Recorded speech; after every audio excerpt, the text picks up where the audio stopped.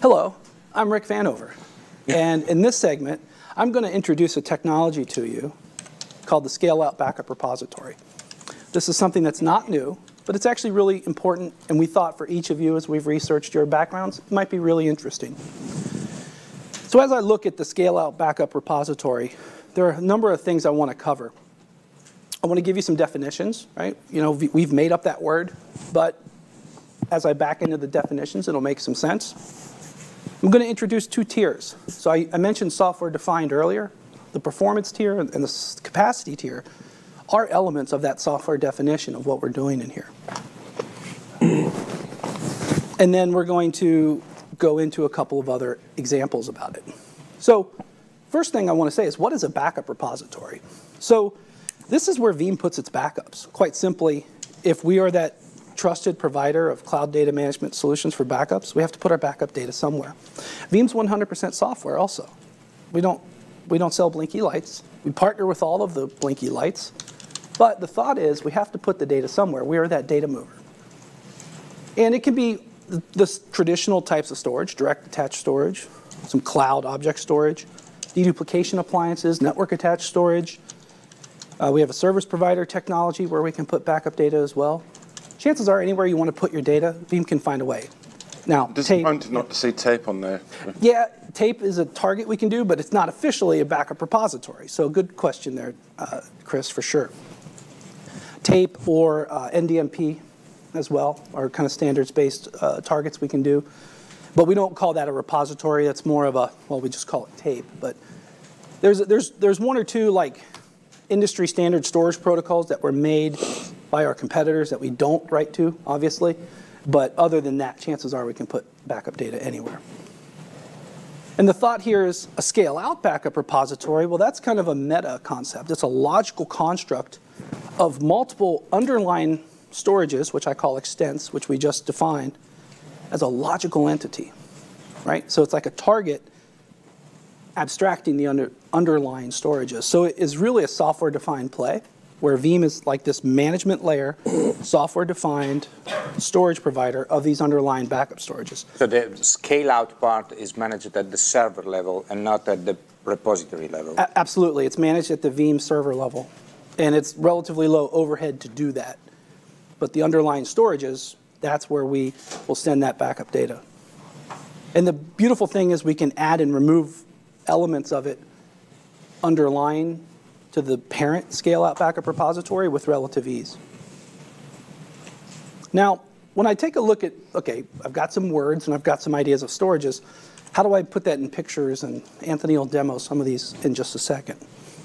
So if I were to examine a scale-out backup repository, that to me as a Veeam user is where I put my backup jobs. And it would be backed or built upon, in this case, 3 different storage resources, and I've intentionally mixed it up. Direct attached storage, network attached storage, and a deduplication appliance. You can do more than 3, you can do multiple types. I had one organization take all of their local storage and pool it together. It was actually an interesting idea. Who's dedupe appliance? You don't sell blinky lights. We have direct integrations with Exagrid, HPE Store Once, Quantum DXI, Dell EMC Data Domain, and I think that's about all of them. Those are direct integrations. And then if the others are standards-based, like SMB protocol or NFS, we can get into it that way as well. But those first 4 have like a joint, everything from fully integrated to a little bit better integration and native data movers and stuff like that. But anyways, this is a logical collection of these. But we can actually do some amazing things. Like I can say things like, I only want to put my full backups on the dedupe appliance because I'm going to get better storage efficiency. And I want to put my increments on the others for better performance. I have those types of policies that I can do. But when I run the backup jobs, what is magical here is that the backup jobs just target the actual scale-out backup repository. And then the lack of a better word, we don't call it a policy engine. But the policy definition will actually say where these data files go. I've just randomly distributed them evenly, but it also can be a thing where if one of them's not available, the backups will go to the remaining, which is actually really important so you won't miss your backup window. So that's the scale-out backup repository. And that's what we call the performance tier, because you have a very granular performance policy you can set up. A lot of logic on that. That's what we've had for a number of years.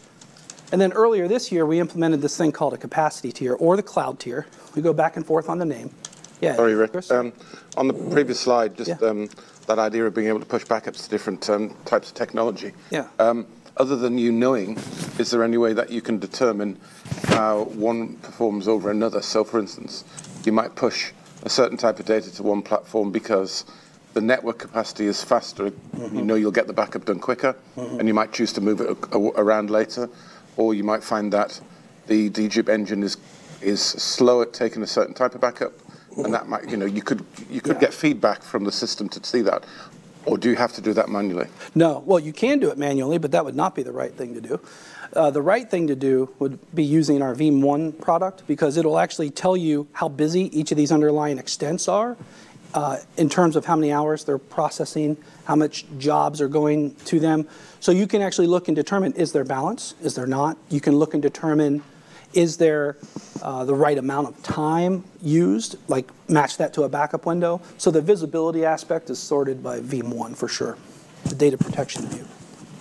But anyways, these tiers, good question, Chris. The cloud tier or the capacity tier, this is the angle for the modern era. So I like to say that getting on-premises storage is not a problem. Getting the money for on-premises storage sometimes can be a problem. So in 2019 and 2020 and beyond, one of the things I want to do is be able to leverage the cloud, right? So that's where this capacity tier or the cloud tier came in. And the thought here is I can take what I just explained to you and back it into the cloud, make it infinite. Because those 3 extents, they might fill up, but there's some considerations. For one, the thought is I want to put data that's outside of my normal restores, potentially in the cloud.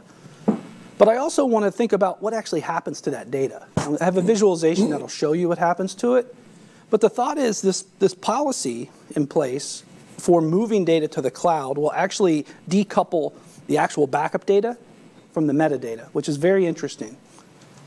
This will also implement a mechanism where the performance tier, that on-premises repository of your backup data, will have very good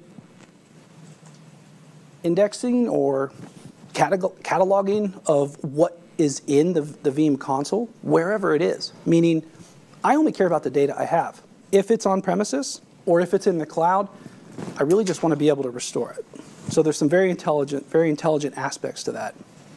And then on top of that, we can, again, I use this word infinite. Any mathematicians in the room? Because I got a little feedback when I started using that, because somebody argued with me that the cloud is not infinite, but for most customers it effectively is. But anyways, the thought here is that if I can take that construct of the scale-out backup repository, make it effectively infinite in the cloud, keep that software-defined angle, keep that single pane of glass, I can do some amazing things. That's what we introduced earlier this year, Cloud Field Day 5. Anthony did a great dive on that. But there's one consideration that came up from that, and it is that it somewhat goes against a recommendation we've had for years of this 3-2-1 rule, having 3 different copies of media on 3 different copies of data on 2 different media, with one of those being off-site. Now that's a beautiful logic. It can address nearly any failure scenario, and it doesn't require any specific technology. But as we look at the cloud tier, just moving the data off-site doesn't really align to that. So Anthony will show this technology here in a second. But what we've done with the cloud tier is take what I've just described, the performance tier of the scale-out backup repository, and then these oldest backups, right? The content that doesn't align to the most recent restore windows, because over here, you're going to get really good performance. You're going to get fast restores, fast incremental backups, and then, quote unquote, going deep in the cloud. If I move the older backups over there, whether it's Amazon S3 compatible, Amazon S3 in the public cloud, Azure Blob or IBM storage, we can get some really good long-term retention in the cloud, and actually you can still use it very well as well. So that being said, this is what we have today, which is rather awesome. And what we do with that metadata, coupled with the regular data, is we simply decouple it. So this VBK file is where we put our backups on those repositories. And when we look at the cloud, we'll actually take the oldest backup data and the metadata to the cloud. And so what was a block on premises is now an object or a page in the cloud.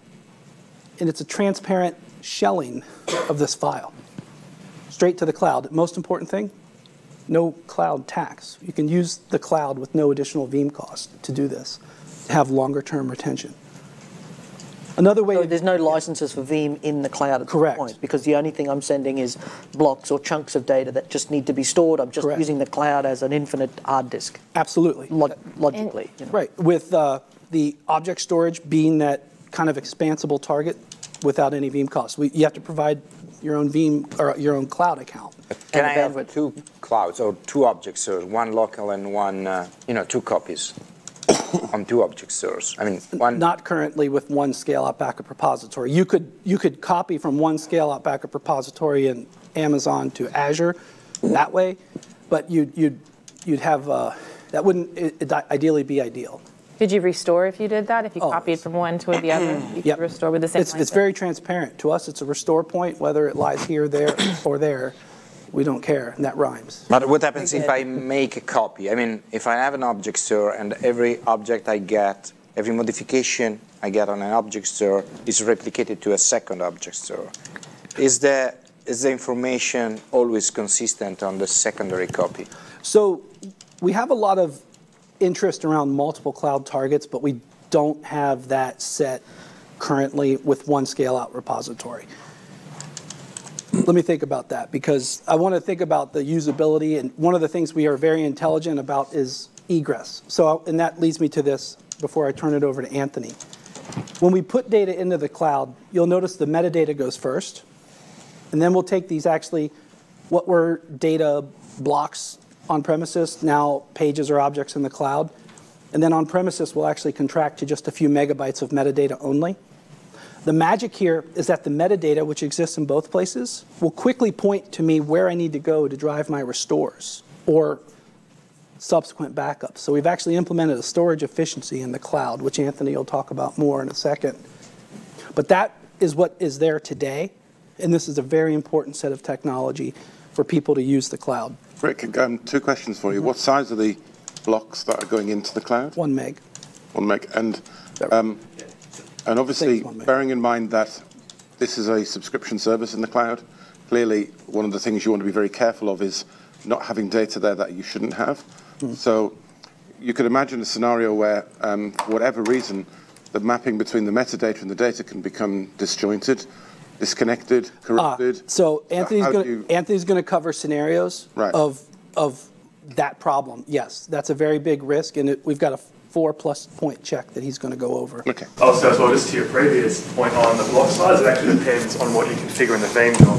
So the default block is 1024. We then compress that by about 50%, which makes it 512. But then we've got as small as 256 all the way to 4096. So it really depends. The smaller the block, obviously the more transactions you're going to be doing and the more operations, the larger the less. But if it's larger blocks, then when you try to expire data that's old, you have to be very careful that you haven't got data that's from multiple sources and you can't expire blocks. That's where the metadata comes in, because we'll know we need this.